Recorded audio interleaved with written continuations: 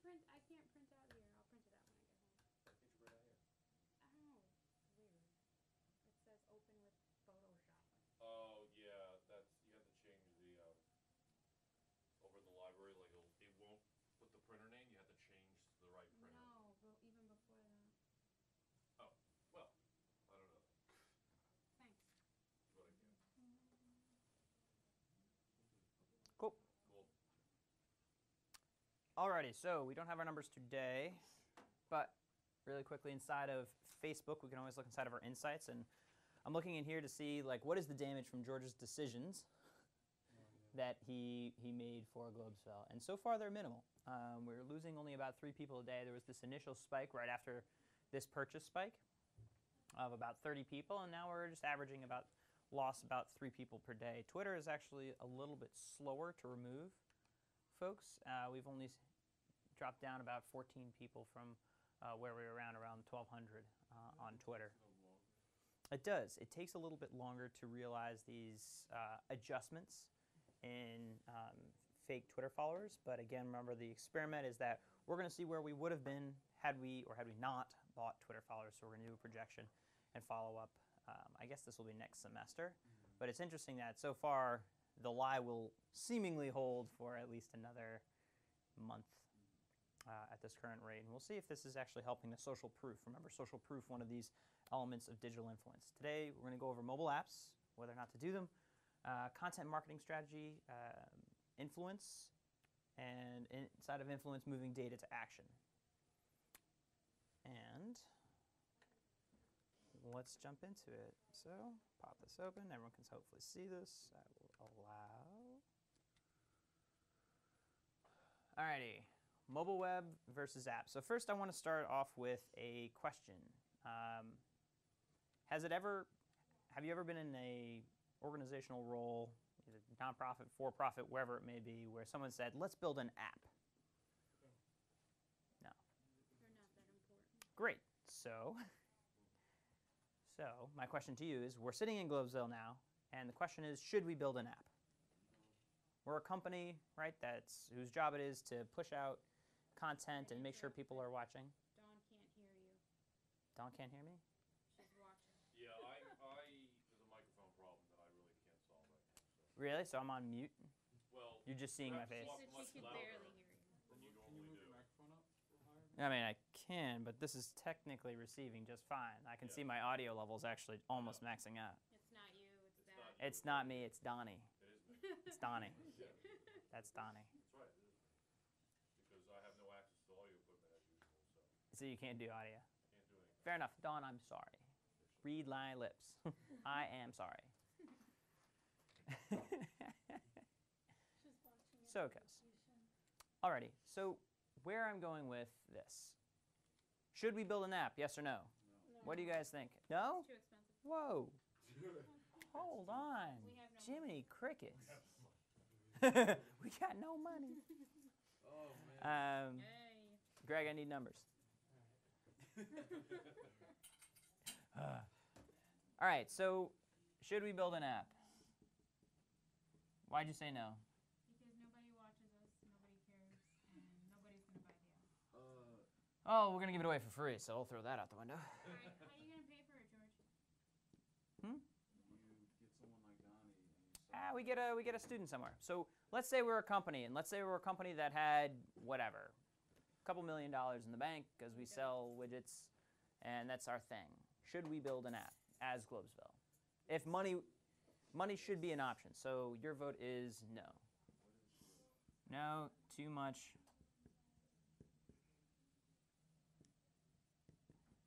Should we build an app as Globesville? I only say no because I wouldn't understand what would make it unique. Why would we need one? Like what in Globesville is app worthy? Just you going, cut. Yeah, like it's a whole, like it'd be like a soundboard, like that would be the Globesville soundboard app. Maybe, like I don't see us. There's no point. We've got the website. The website pretty much does what we need to do. And then the app would be the website, I guess. It's just in a. Unless the website had like a mobile version. Then that would be the app. Which it No, does. Like you know how websites regular version Oh, no, or like then the? that's mobile web. So that's mobile web, and we'll make sure that we're clear on that. So Mobile web. no, because we have. And then everything else that we do is on YouTube, which has its own app. So Which nobody watches. That's not true. Greg tells us like we literally get thousands, in the thousands, per week of people minutes watched. oh, actually, yesterday at the gala, I was walking around and some girl stopped me and said, "Hey, you're the music dude, right?" And I was like, "Oh yeah." Oh. Like, You're famous. Nobody stops me anywhere. they're like grilling people. Sandra walks into the place, she's like, "Why are you like walking around?" Like That's you-" pretty cool, actually. I like the music shop. All right, Thanks. should we build an app? Listen, Eeyore. If you're gonna be a grumpy Gus. RBF, so I mean that's the problem. Nobody watches Pangea now. Nope, It not might okay. be because it's called Pangea now. All right, why else? Why should we build an app? Yes or no? We have. This is expensive. It's unique. You say yes. Why do you say yes? Well, if money is no object, like you said, then I just. don't Sure, we see get a how- student to build it. Yeah, I just don't see how it could really hurt you. I think it can. If it's going through something, I don't see if you can hurt you at all. Really. It won't hurt. It won't actually hurt us. Like we're talking about, like the doctor's credo: do no evil. Sure, it won't do evil to us. I mean, if it's like, even if it gets you like 5% or more people, that's just 5%, I guess. All right, 5%. Might be wrong. Anyone else? Should we build an app? Yes or no? What are the other considerations? Are you using these considerations just for Globesville, or you can bring this out to a wider? I'm going to try to confuse the hell out of you. This is my job. Because this is a discussion. As you don't know what you're going to do, you're going to be sitting in this meeting. I promise you. And please, when you're sitting in this meeting, call me, send me a text, send me a tweet, and be like, George, it's happening. Because it's going to happen. I guarantee it. As sure as you can't hear me, right, Donnie? Nope. Shit falls downhill. Dawn watches Pangea. This would be amazing if it was actually recorded and I just let loose No, some I have like expletives. no levels. That's perfect. I mean, it just goes We're not recording? So this is just funny. You're just like recording? sort of. It's gonna add subtitles. Dawn's gonna be like, Well, the add those later would be great. We'll put She annotations is not at the gonna- bottom. Great post-production opportunity. I digress.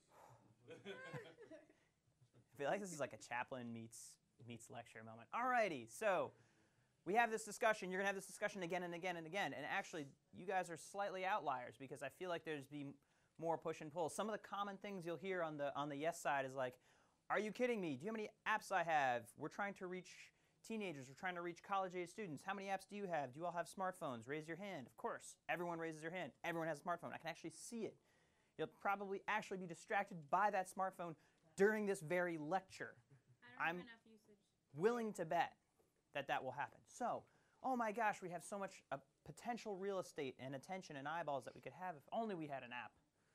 Welcome, Bella. I want you, Bella. What's going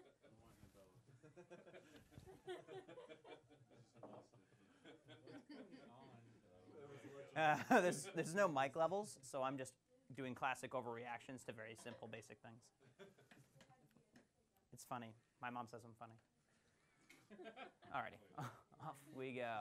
All right, so what I'm going to talk through, mobile web versus mobile app. I want to talk about a mobile landscape and go take you back to the future. Shout out to Michael J. Fox. Alrighty, so 2000, what we get? The web is awesome. 100% mobile traffic, web traffic from computers. We have this Symbian OS. This is the first like mobile phone PDA smartphone that comes out into the world. This is not that freaking long ago. This is coming out, blowing people's freaking minds. The web is awesome. People are asking questions like, and they're having in this very meeting, should we build a website? And the obvious answer is yes, because the web is coming. Email is also awesome. People are opening at rates of like 40 to 50%. Email, it's the shit. It's like electronic mail. You send it and people open it. Amazing. 2000. What? Greg has just heard of email. There's something like that? Tell your friends to email my friends and we could be friends. First BlackBerry, 2004. All right, now we're starting to get practical business application. We start to get real market share out there in the world, getting around this like 10% of market share of people being like, holy shit, this is super useful. Finally, I can be, you know, a crackberry addict. Love the side scroll. I miss it. Right? Right? Well, where's my little wheel of death? Where's my wheel of death? So, 2005, MySpace is awesome. Should we be on MySpace? We're asking questions like, should we be on YouTube? 2005, YouTube, right? The thing that we're uber dependent on just freaking came out in 2005. They're like, what is this crazy thing? People upload videos. And now over 72 hours per minute are being uploaded. It's nuts. Windows. At this point, this is the highest Windows will ever be, with a 37% market share with their smartphone offering, because they have this insight into business in the world. They make it up to 37%, but not for freaking long, because it's alive. The iPhone comes out and truly revolutionizes what it means to have a smartphone, redefines the touch screen, and signals the initial death of the BlackBerry and the sort of like typing action. And now we have got babies that think magazines are broken because of this swiping motion. They've trademarked the swiping thumb. And at this point, email, just a benchmark. Email is beginning to drop as we have more clutter in the communication world. Email open rates. Remember what open rates are?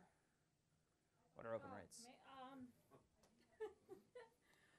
Open rates are, it's just depending on if you open it or not, or just delete it. Exactly. So do I open your freaking email or not? And basically the number is dropping slightly over time here as we realize where it was. And I'm just pointing out a macro trend where you can see something that is happening underneath everything going on. Google Android comes out about 2008 here, also as a benchmark. Facebook, 100 million users not that long ago. Should we have a fan page? You know, we're sitting in the meeting. Should we do this thing? Okay. So some other, some other elements. In 2010, Twitter, 100 million users. They hit that. Should it be on Twitter? We have the web, 10% web traffic now from mobile devices. So this is in 2011. This is, you know, slowly gaining. 10% market share was like starting to get people's attention with, meaning like the mobile web, people accessing websites via their phones, because we have more and more smartphones. We're moving from very quickly, this is the fastest growing technology adoption in the history of humankind. We're talking like it beats the wheel, it beats the fire, it beats the horse, it beats the everything. 20%, 43% of penetration for within 1 year for penetration of this device across usage in the US. As we move forward, we get to 2012, where we had 35 billion app downloads according to 2012, according to Pew. And, you know, the question begins to arise, like, should we have an app? There's like billions of these things out here. We got to get an app out in the App Store, because that's the only possible way we can get into these phones. You all are obviously much smarter than that, because you're aware of the mobile web and the fact that if you have a website that is mobile web, you're able to jump in. So here we have 2013, 15% web traffic, and that's trending about 15 to 20% right now of total US mobile traffic, but don't be fooled by averages. And 56% ownership of smartphone. In the last, as of February, that number now is 60% penetration for smartphones with data plans, 80% total for phones. The data plan obviously allowing you to charge your parents for going on Facebook. I pay my own bill. Raise your hand if your parents pay your bill. There we go. I'll be honest. No? I've been paying my own phone bill since I was 16. That's pretty I've good. been paying since I was 18. 15. I got cut off late in life. It hurt. I was like 22, I think. So where we're going is more and more web traffic. I'm like guessing that in like the end of 2015, we're at 80% web traffic or mobile by mobile device, including tablet. When you add in tablet, we're closer to 30%. A number like obviously tablets and all that wide range of devices is a slightly different user behavior, but it is certainly increasing. So in here, whole bunch of numbers. All you really need to see is general trends, where we have cell phone adoption and cell phones at 91% for just, do you have a freaking cell phone in the US? And this desktop number decreasing for new sales. And what's happening is there's this shift of tablet and easy-to-access devices and an increase of where we have mobile devices going up. Other things in here? Plateauing for game consoles, yeah. Why is that plateauing? Because people use that for internet too. I mean, it's also adult casual. I mean, the game console market, what do you think about the game console market? Why isn't this line shooting through the roof? Because it's, well, I play it a lot, but people don't buy them, and they come out new almost every other week. Getting a new thing, and the iPhone is becoming the most gaming iPhone now. So Competition, market share. Everyone's trying to compete now. Amazon's trying to compete. Yeah, I mean, I spend most of my day playing the Angry Birds, right? The problem is we have increased. Angry Birds. There's only one. I just like putting the in front to like age myself. It's pretty good. Whatever, everyone knows Clash of Clans is where it's at now. Love that movie. What's Pew Not a doing movie. right now? I've never heard of it So before. Pew, great question. Thank you for asking. Pew. Pew Research Center is one of the most renowned organizations for doing research on U.S. behavior and adoption of technology. They do a bunch of things, but if you're ever looking for like some of these benchmarks, George said something about how many people are using phones, and I'm trying to write an intelligent paper or tweet or whatever it may be. You can go to Pew Internet Research and look up whatever you're trying to find. Great for infographics if you're trying to put together like a cool, fun thing to demonstrate your portfolio. All right, so should we have a mobile site starts to become the question now in 2013. Hopefully it should have been in 2012, but Globesville, in its infinite wisdom, now has a mobile responsive site, meaning it's one code base that responds based on device. So let's talk about native mobile apps. What the heck does this actually mean? So here we go. What is the difference between a mobile app and mobile web? That's an open-ended question. I'm curious what our level of understanding of the difference is. Isn't the mobile app what you purchase in the App Store? And the mobile web is if you go to the actual website? You seem not sure. I'm sure, but confused. But not too sure. Okay. So, you're right. So you can be more sure now. Nice job. Kudos. Brownie points. For example, that's an app. I've downloaded it. Of course, I could download technically and save like an app, a web page, but people don't do that. This was purchased, download, founded in the iTunes Store, or if you're on Android, the Google Android Play Store, and this is the web. Access through here, mobile web browsing experience. Everyone clear on that? It's like a basic difference. Here's the market share. 90% of the market, Android is winning.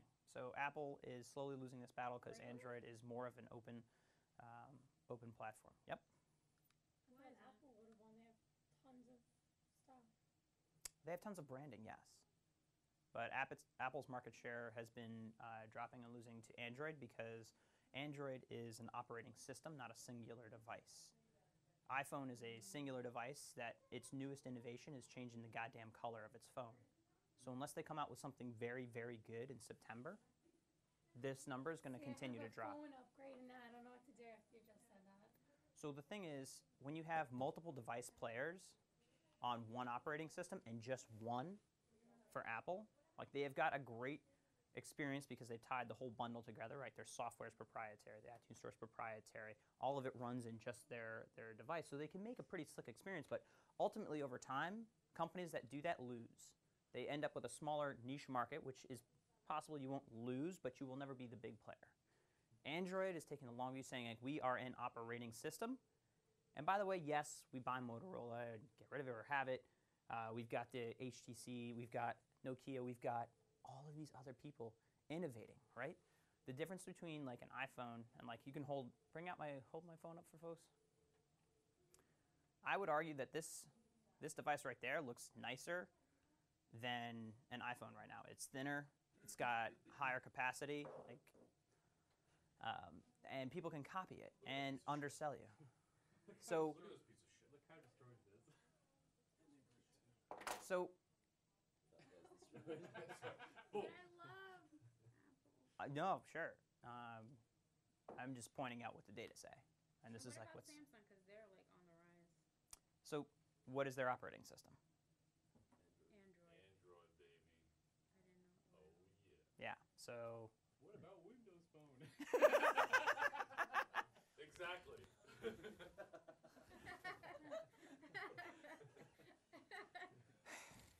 I knew a guy with the name. I like that. I like not. I hope Don. Don Ray's still watching, being like, "What is happening today?"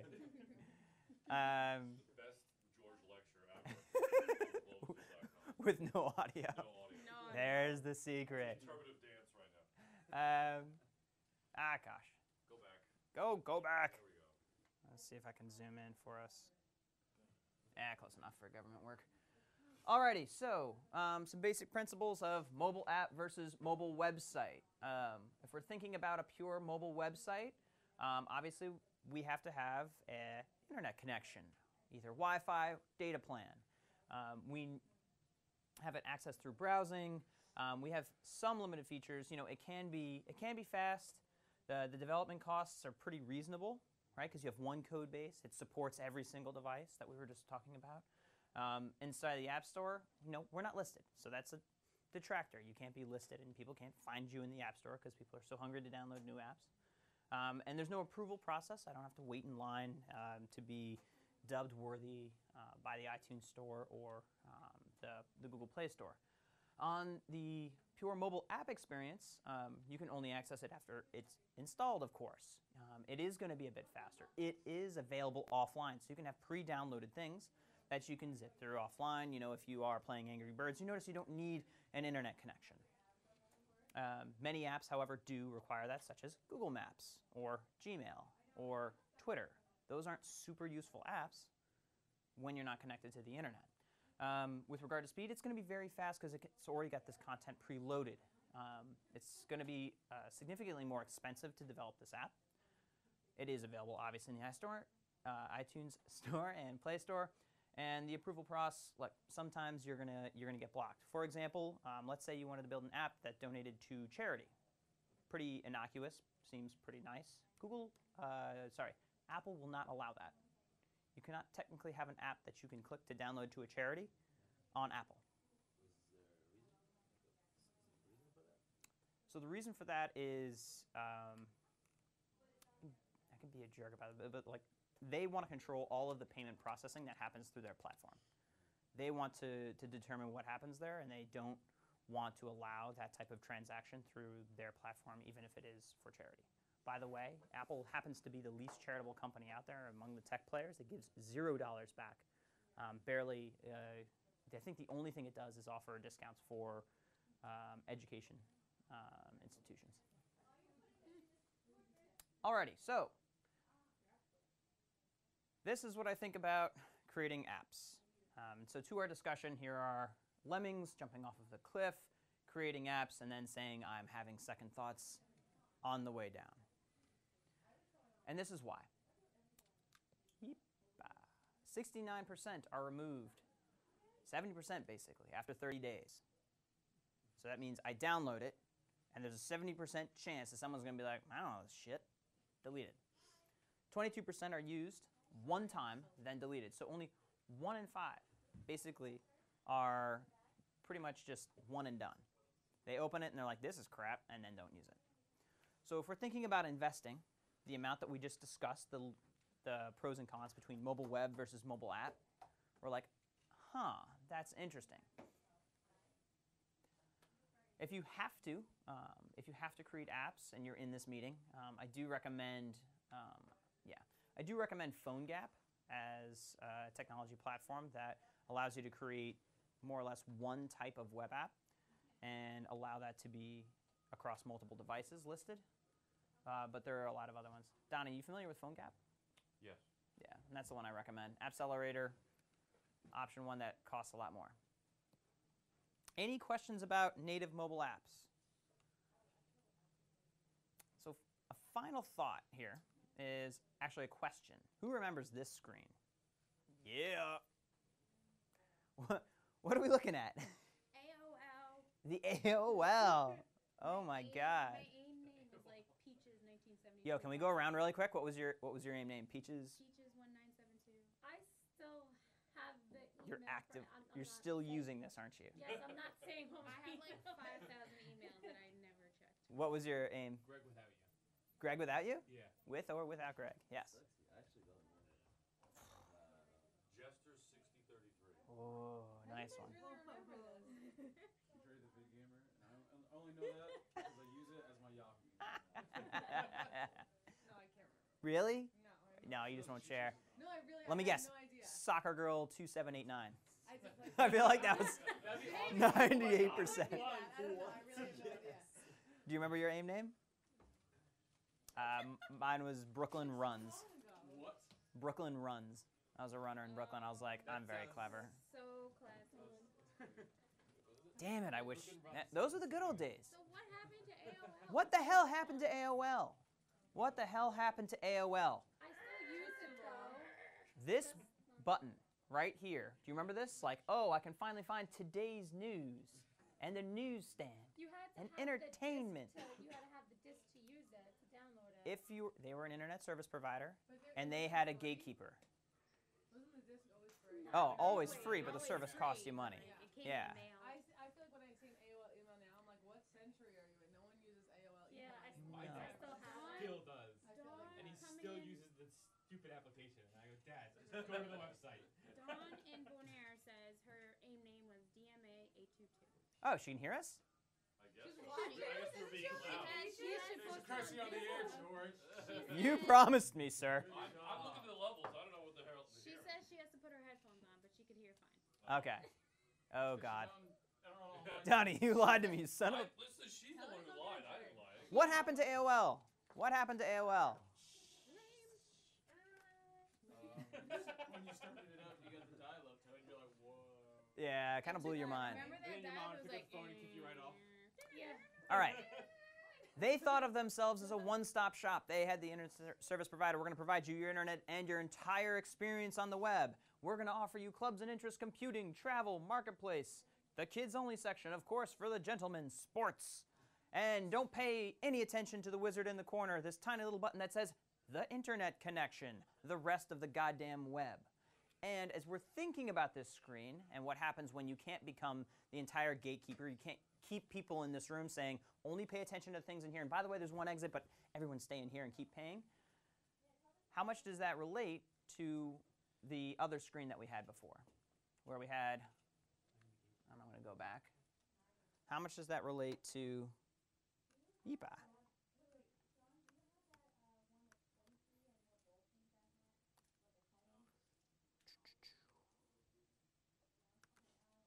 This screen. I think there's a lot of similarities between that AOL screen and this one. Pay no attention to this tiny little internet button. And so when you're thinking about should we build an app, how do we get onto phones, there's a lot of different ways, but I think the app mentality as we balloon well past 35 billion apps in this polluted market is like very interesting to think about. So, go back out, hopefully, and talk about what I think should be going on, which is the mobile web, the larger part of the iceberg when we're talking about mobile. So, Facebook, bunch of numbers, ultimately 70% mobile, 30% desktop. 20% are mobile only.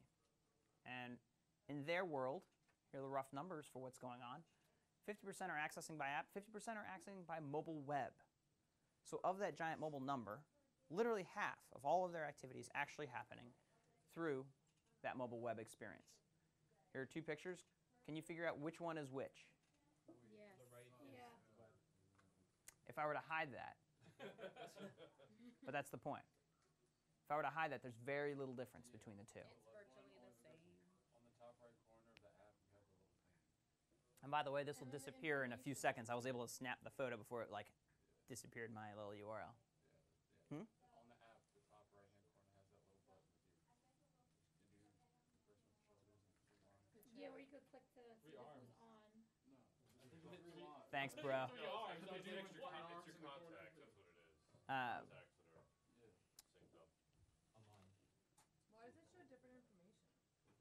I took it at different times, I think. Oh. Did I? Work that, do something. 2 minutes later. So, So well, Literally. oh my gosh. Good job, man. Thanks, detective. it could be- I took it pretty damn close. Yeah, so this is the difference. They're constantly changing it anyway, so if I, looks like I was still engaged to Megan Shackleton at this point. Aren't you married? Yikes. Yeah, but doesn't say 2 you're married minutes. on the new one. You never changed your status? I did. That was a long time ago. A long time ago, guys. It's far, far away. Alrighty. So, huh? Sorry, so you have a lot of emails. I'm very popular. Alrighty. The difference between these two, aside from these slight differences, is this one has to be supported across more than 35 different devices. They have got an army. When I say an army, I mean like literally like army of developers that is larger than the army of some small countries. Definitely Costa Rica because technically they have no army. But this one costs a hell of a lot more to maintain across each device as opposed to this one.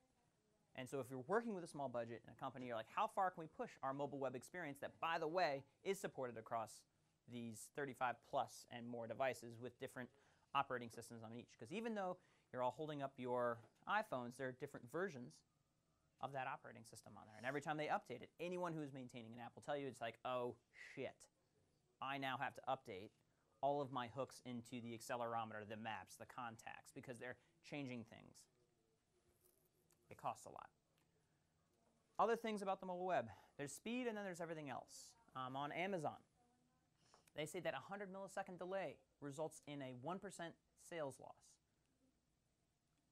It's crazy. This is billions of dollars of company. Like they are losing millions of dollars for every single millisecond that the site loads slowly. On Yahoo, they show that 400 millisecond delay results in a 5 to 9% drop in full page traffic. Means y'all are pretty impatient. 500 milliseconds, half second delay, drops search traffic by 20%. Half a second. 1 in 5 people are like, meh, I'm too busy. I'm too busy for this shit. And AOL, for those that use it, the fastest 10% users say that 50% longer than the slowest. So the faster users stay longer, twice as long. And right now we're talking about a human attention span around 7 seconds. But actually on mobile it's closer to 3. If something doesn't load in 3 seconds, we're losing around 40% of the people, meaning like they think it's broken. And does that sound crazy to anybody? How's it going, Sam? Let's have a quick conversation though. Can you ask me for information about, I don't know, something? How's your wife? 1,000, 2,000, 300,000, 400,000, How's your wife? 500,000. She's doing all right. Thanks for asking. She reloaded the page. What you guys do last night? 1,000, 200,000, 300,000, 400,000, 500,000. How's your day? Actually, you won't even have a conversation with me at this point. If it takes that long to get a response from something, we're like, I mean, I already put this guy to sleep. He's nodded off. That was the most boring conversation he's ever been a part of. And that's what's happening even more so on mobile devices. When we go from a desktop experience, whatever you're looking at right now, you're like, all right, I'm a little bit patient. I totally get it. Back in the AOL days, I used to wait 15 minutes to get online. On our mobile phones, we're like, shit, it's broken. It's broken. And it used to lose And connection someone all has the to use time. the phone and you have to stop the whole thing. It's retarded. So, when you walk into your next jobs and you walk in, there are people fighting over, oh my gosh, the mobile website needs to be designed like this. It needs a picture of this. It needs a thing like that. You can walk in intelligently say, how fast is it loading? Because it doesn't matter how pretty this or that is if no one freaking looks at it. Because if it takes longer than that like 3.5 seconds to load, 40% of people gone. It's true. Crazy. We can use Google Analytics to look at this, by the way. Remember when I was showing you page speed before? And we can get an idea of that. When are we using mobile? This is a use of 3G mobile traffic patterns compared to laptop usage. So we have long, steady uses on laptop, right? We're on there for a while. We're opening emails. We're at work, and we're doing things. So we're at work, and then we go home. This is just monitoring how we're accessing our devices. Tablets, they're longer but more segmented sprints. I'm going to go on here, do a few things, but I'm obviously on a tablet, so I might be on the go, I might be on the couch, I might be watching TV, but I'm moving around a bit more throughout the day. And then smartphone, we have like, you know, somebody who's got some sort of disorder, who's just like manically on there, on average about 35 times. You're up, check, check. I mean, you guys are probably going to check your devices 3 to 6 times, literally, before I'm done in the next 7 minutes. There you go. SMS, text messaging. Who here text messages? Everyone should raise their hand because everyone freaking text messages. Boasting over a 91% open rate. 73% of adults with smartphones have SMS enabled. That's actually closer to 80% now. An average of 40 texts per day is the median. Teens are sending roughly 3,000, receiving 3,000 texts every month. It's insane. This is the communication avenue that is doing the best right now. This is, if we're thinking about it, even better than 2,000 email. Remember in 2000 email open rates are 50%? This is the email of 2000. SMS is one of the cleanest, I will say actually the cleanest channel to communicate with your potential audience. And so if you're trying to build a dedicated audience that you're trying to sell fashion items to, if you're trying to build a dedicated audience even at Globesville, instead of focusing potentially attention on an app market that has got billions, that costs a lot, we can be thinking about how do we send a text message? Sure, you get only 160 characters, but at least people freaking open it and interact with it. That's a really old text message. Hmm? That's an old text message. Brock is chosen senator. What? QWERTY. Yeah. One thing about text messages and opt-ins, we can have from a web opt-in, meaning somebody gives you your mobile address, or we can have what is known as the keyword opt-in here, where we can text join, we can text a word to a short code. This just means a short phone number that you can register for, or have a shared short code. And texting this to this means that someone's going to get your information, you're going to get an automatic response to it. If you want to, is anyone not familiar with a keyword and short code? Standard text message rates apply. Standard text message rates apply. If you're not, you can text join to 38383 and be entered onto Do Something's text messaging blast list, and they are manic. Every week you'll get something, they have a high interaction, and there's a lot of gamification on it. Okay, how are we doing? I want to show you this. So, right now, this is a snapshot of one of my clients, and this is Facebook versus m.Facebook. What is the difference between those two? Mobile? Yes, mobile. So Facebook's breaking up the mobile versus desktop traffic coming to it. Remember from our Google Analytics days, we can actually look at the total visits. So we have 13,000 versus 10,000, so quality versus quantity. We're getting a higher volume of Facebook.com to mobile.Facebook. Why would this concern me?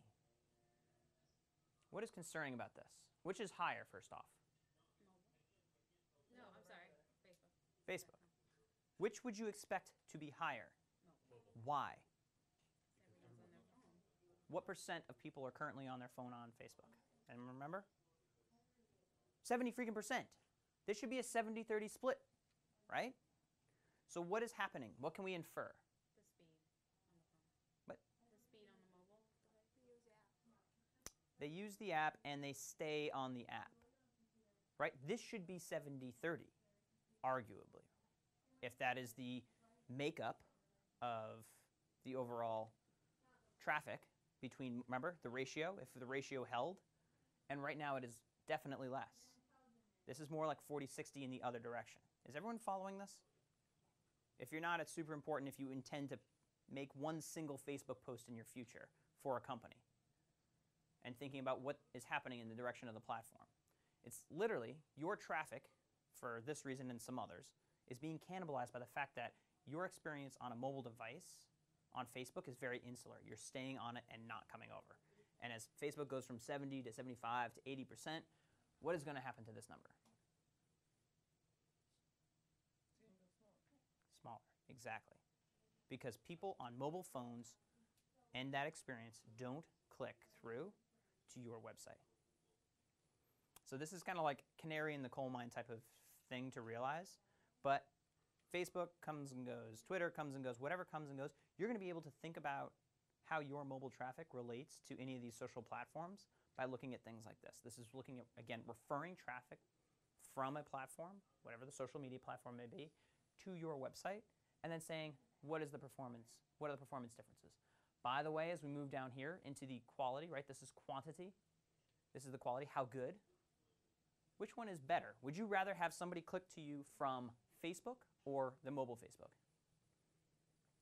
Facebook. Why? They're staying longer. Okay.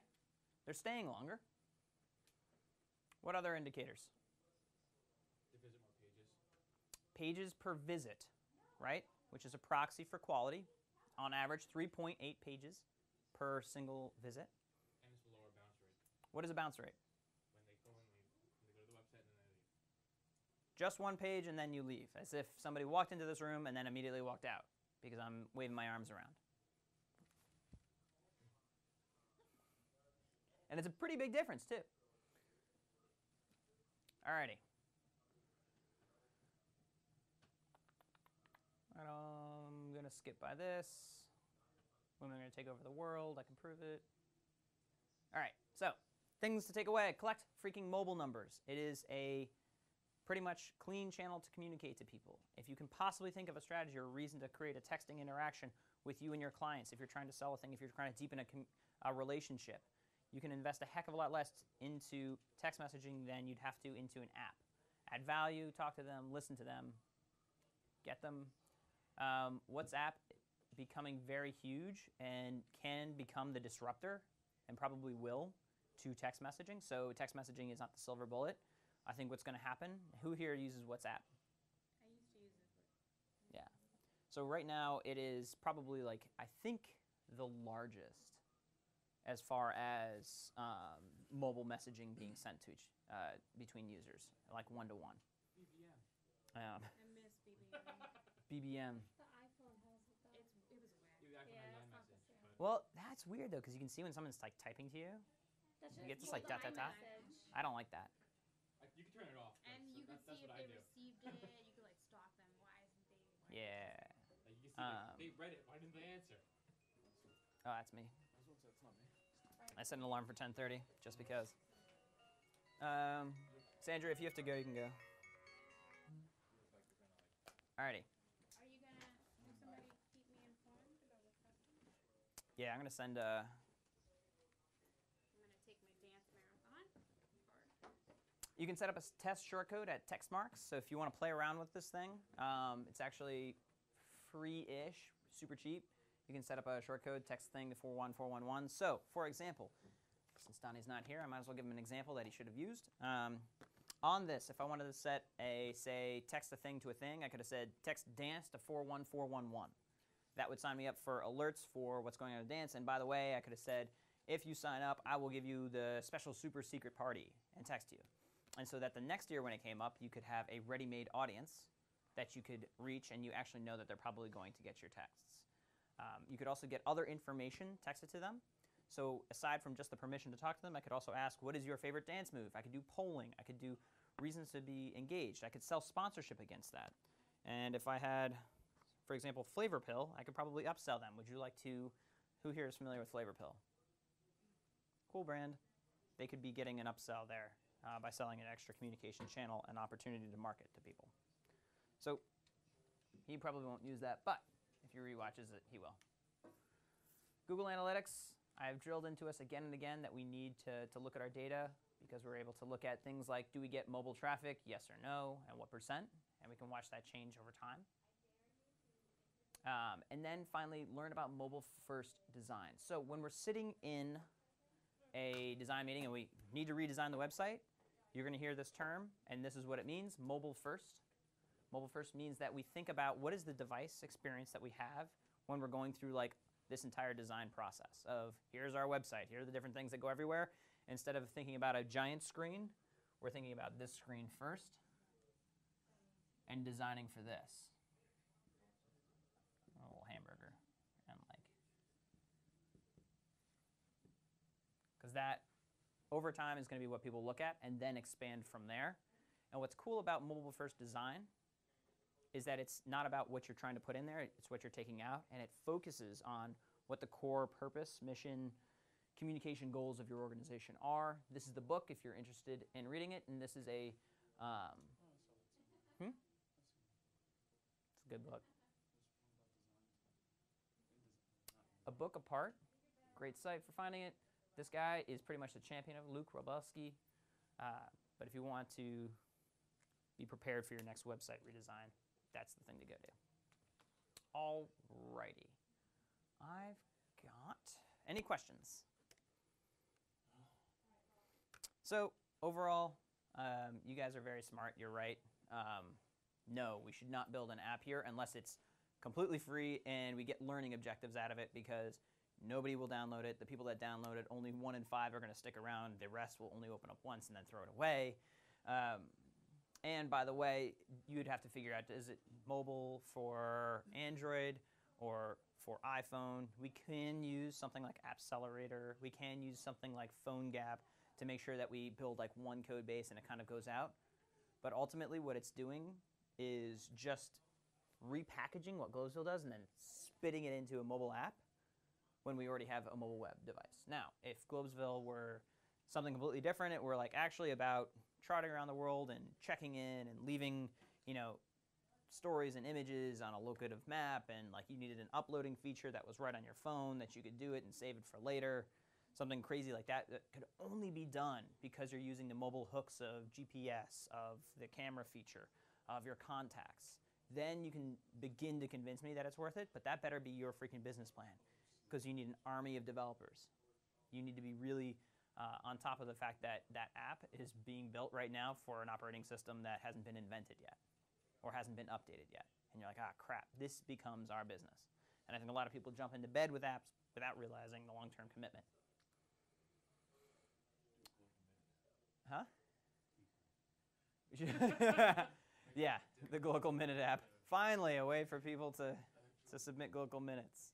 Why, so we can get none through the app too? That's the spirit.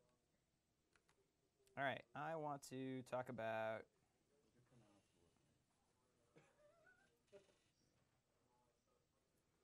conformity, consistency, and how we influence people. This is both for online, but this is also offline as well. This is an example. Households were asked to predict what they would do if asked to volunteer for 3 hours to collect for charity. When asked later, how much more did this group conform than a group that was not asked at all? So again, that side of the table, you were asked, would you be willing, you don't even have to do it. Someone calls you up, would you be willing to volunteer for 3 hours for a charity? Are you the type of person that would volunteer 3 hours for charity? Like, these are kids with like diseases that are so sad it'll make you cry. You guys, nothing. Nobody asked you shit, except for when asked later, we're gonna ask you to, would you go out there and collect for charity? Would you go out there on the street, you know, and ring the bell Salvation Army style? Right, so this is the difference between this side and this side.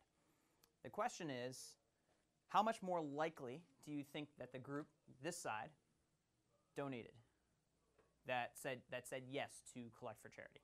And I'll give you some options. So we'll say 50% more, we'll say 100% more, we'll say 200, 300, I don't know, 500 on both. So let's get some votes. What do you think? And everyone understands what I'm talking about. We're talking about how, and this could be if I was trying to get you to do whatever it is, buy ballet tickets, if it were to like sign up for a shopping thing, if it were to whatever it may be. In this case, I chose charity because that's my thing. What do you think? Raise a hand. What do you think? Where'd you vote? I was going to say 70%. 70%. So I'll put you in camp 100%. Sure. 200. 200.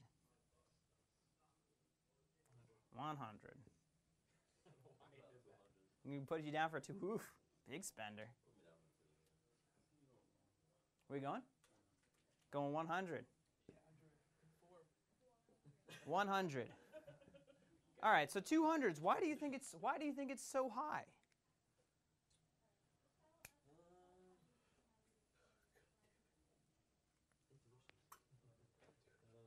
Why do you think it's so high?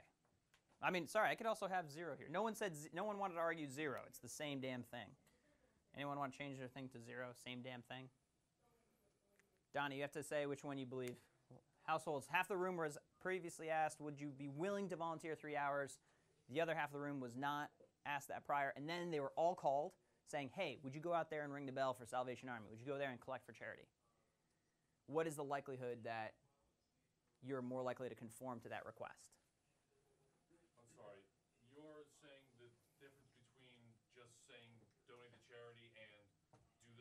charity? No, no, no. Well, okay, One is a two-step program, okay. and one is just the one-step program. These guys had two. They only do the one-step program. These guys get the one-step. Everyone gets the final, will you collect for charity? Okay. But this half the room, Mm-hmm. prior to that ask, was requested, would you be willing to volunteer for 3 hours for a charity? You don't have to do it. We're just wondering if you are the type of people that do this thing. Oh. What is the difference? How much more likely is this side? Anybody else who said 200? Why was it? I think it's once you commit to something like charity, it's hard to kind of, say no to that. So you're like, Once you say yes, it's kind of hard to go. so you're talking about forward. self-identity, right? Once you've identified yourself and labeled your inside yourself. By the way, you're all pretty malleable. You're the type of people that will be swayed by whatever you're saying that you are. If I'm a music person, if I'm an athlete, this is the type of thing I do. I do things like go to the gym. If I think of myself as a gamer, I'm the type of person that is going to go out and pay attention to the new gaming things. If I'm the person who has been previously identified by myself, I'm the type of person, I'm the type of person who volunteers, I'm the type of that. So I like that argument, and that's one of the conformity components. Donnie, where are you? You have to vote. I still honestly don't understand the question. I have no idea what you're really asking. Can you help explain it to Donnie? I also have it written in English, too, here.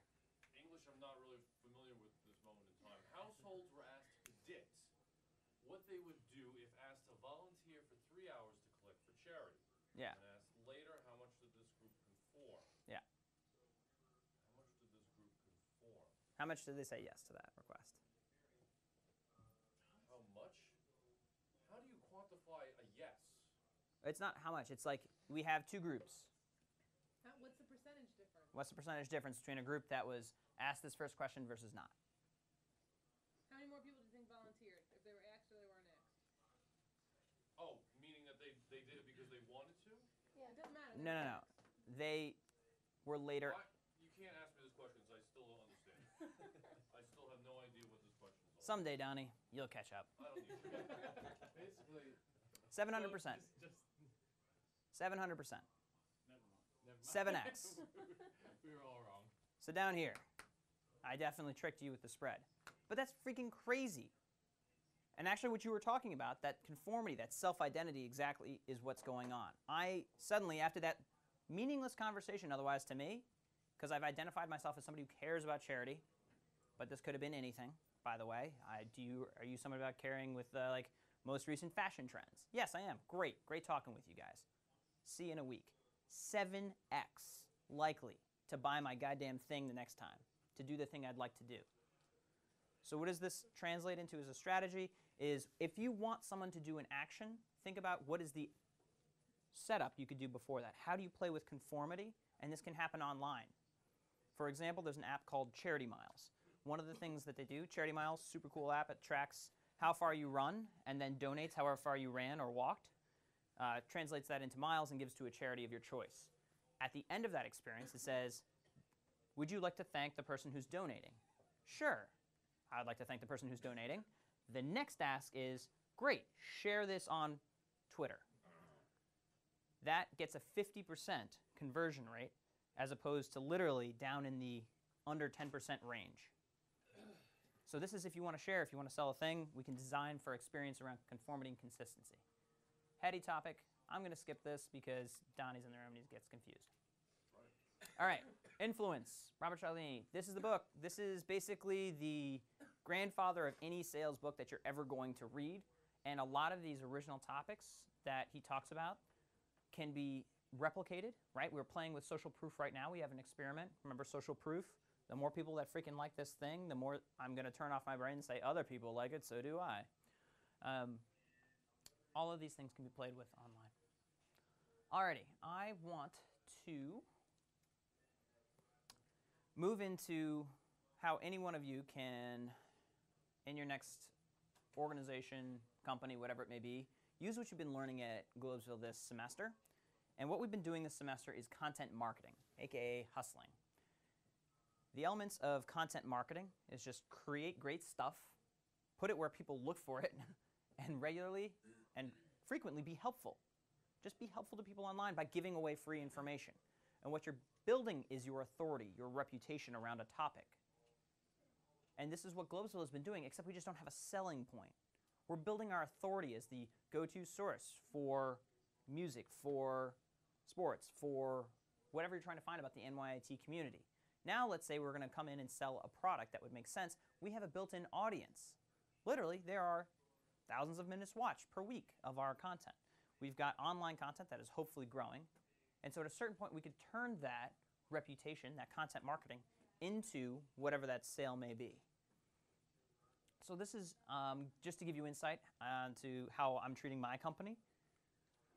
Here are my strategy for creating website articles over time and the slow growth up to about, now I get about, I don't know, 1,000 folks per month as opposed to where I started, which was obviously like hundreds, like 150 per month. Basically myself and my mom. And we can look, remember these different numbers, sessions and users. These are visitors and unique visitors. Google changed this. Like 2 weeks ago they changed. 2 weeks ago they changed this, so this is just a quick note and follow-up that it's now called sessions and users. Sessions, remember what visitors were? Okay, yeah. Sessions are now visitors, Oh, I see. right? So sessions is now the number that they use across the board to talk about visitors. How many people just came to the site? This is that number. Users are the unique users, visitors, Oh, okay. right? These are so- individual people that came during this time, and these are that's these are like the amount of interactions, okay, so you're saying. right? You all in this class are, each one of you representing one unique visitor, basically one user to this class, but you would have multiple sessions. Some of you more than others because you actually show up to class. Yes, I'm looking at you. So, sessions, the amount of times you came to class, you're the user. And Google's trying to make this a lot simpler and focus on that. So when you go in there and you see all these damn things changed, that's the thing.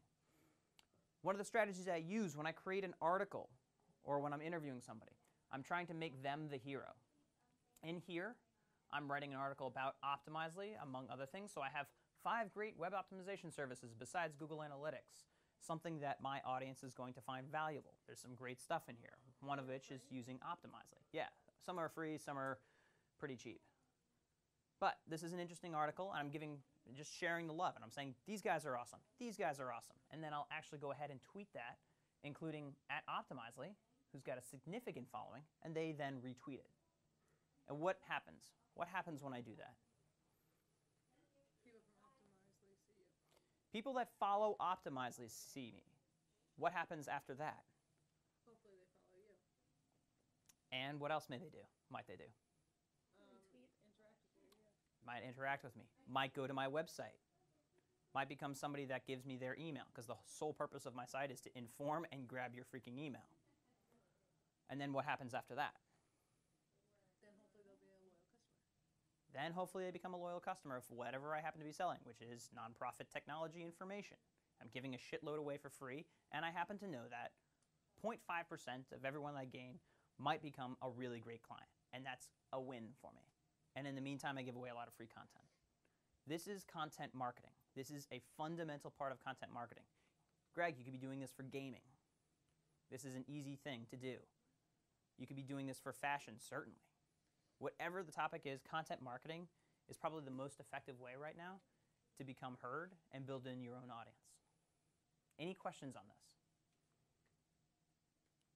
this? Gesundheit. I jinxed it. Disaster averted. All right. Right now I have another experiment going on. I'm playing with podcasting. I like podcasting right now as another way of content marketing because it is an uncluttered channel with regard to at least when somebody downloads your podcast and they're listening to it, you have literally one of their senses locked. They're listening to you. So at least, though other things may be distracting them, you have got a clean channel, kind of like SMS. But this is, so far in our first month, actually this was early on, our first month we've had over 10,000 downloads around the podcast I've been putting out there. Hopefully that'll be able to grow, but I'm doing the same thing. I'm using it as an excuse to talk to people. If you created a podcast, you could talk to experts in the field, and suddenly they'll accept your call for an interview as opposed to a sales call. Talked about advertising, but I'm going to ignore advertising for now. Any questions on content marketing? Hopefully, it dawns on you that that is exactly what we've been doing. Except we don't sell anything. Okay. You know, I think for the sake of it, I'm just going to go through a couple of these. Feedback loops. So, who has ever seen a speed limit sign like this? I've talked about this before, right? What does the speed limit sign do? Tells you how fast you're going and how fast you should be going.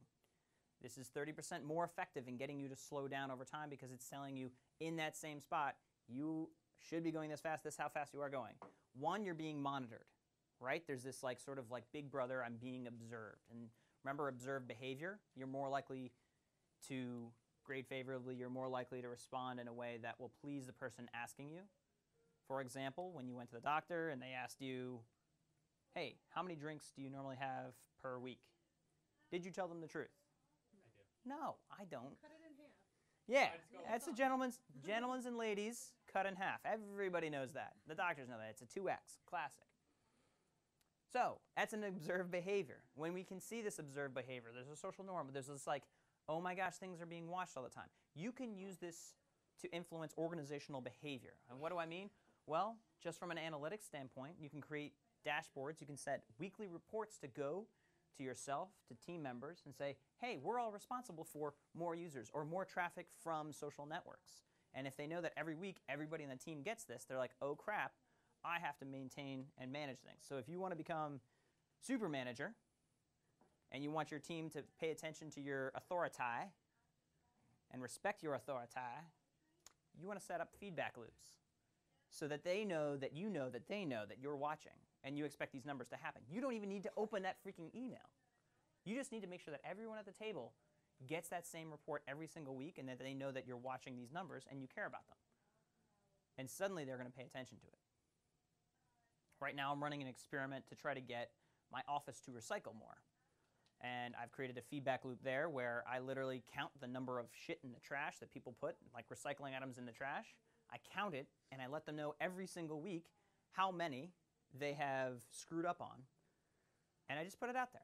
And so far the number's starting to go down because people are like, oh shit. Because I also in that report whether or not it was Chipotle or Thai food or whatever it was. So I'm a bit manic. Let's just put that out there. But I am going to influence a goddamn behavior change if it kills me. And I'm doing it through a feedback loop. I'm simply holding up a mirror and saying, this is what you guys are doing. And that's it. And so if you're talking about influencing behavior and leading from behind, feedback loops are your friend. Okay, ask what do the data say? Hopefully you walk out of this class with this in your head. What do the data say is the most important question, especially as big data becomes available on every single thing you do and can inform it. If you're not familiar with this, the hippo, the highest paid person in the organization. You're going to run into the hippo. The hippo may want to tend to lead with their gut.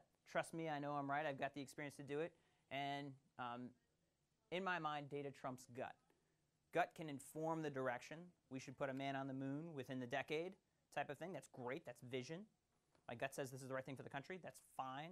You have to have that level of trust, but data will get you there. Data will tell you whether or not you're going east instead of north. As you use data, don't be this guy. As you can see, he went in and said, ha, you're wrong, I'm right, the data says so, and got fired or chased down the street by the hippo. Don't do that. It's a crazy thing. So conceptually, bring an empty chair to a meeting, to your organization, to wherever you're going, and say, look, let's put data in the chair. Say, what do the data say? It is not me telling you. This is information unbiased as much as possible that we're trying to communicate. Yeah, blah, blah, blah. All right. Dealing with fears is important with regard to, hey, what's up?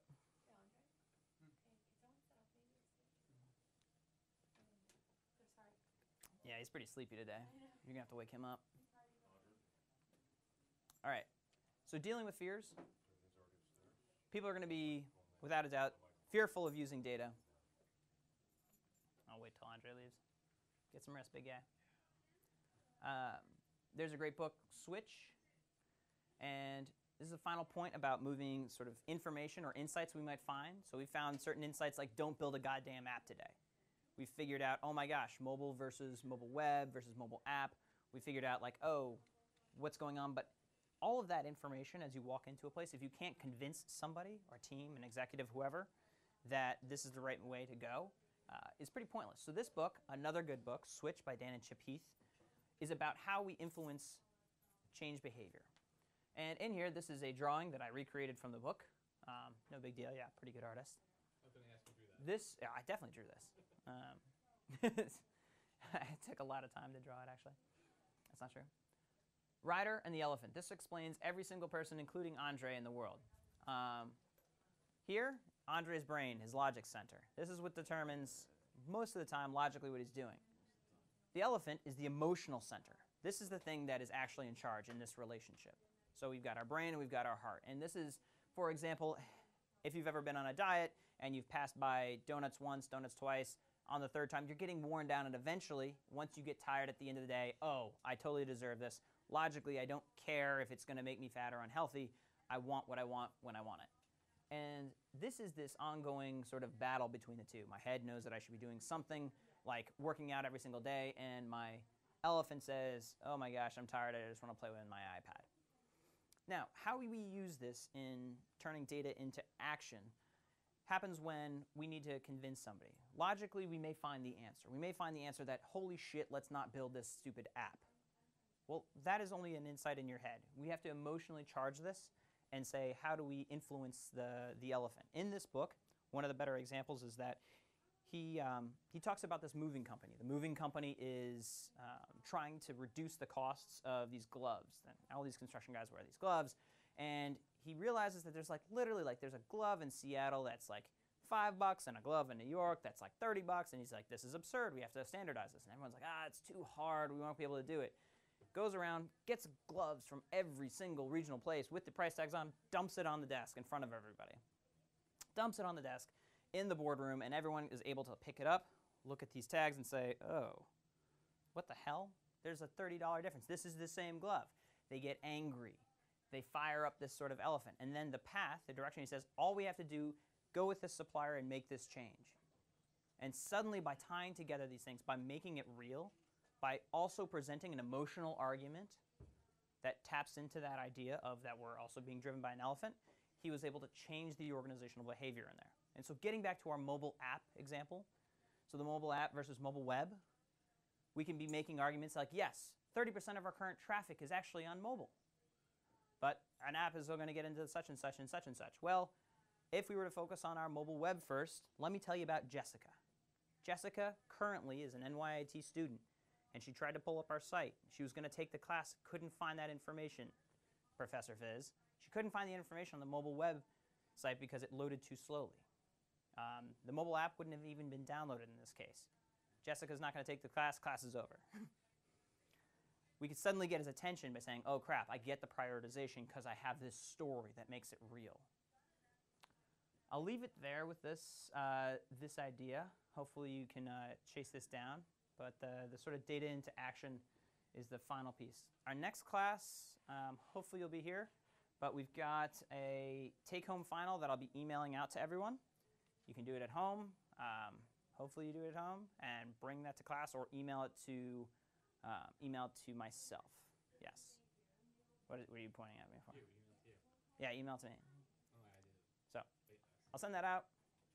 And hey, next class we'll be doing a brief lecture, and then I think we'll do the final. Yeah, we'll do final meetings.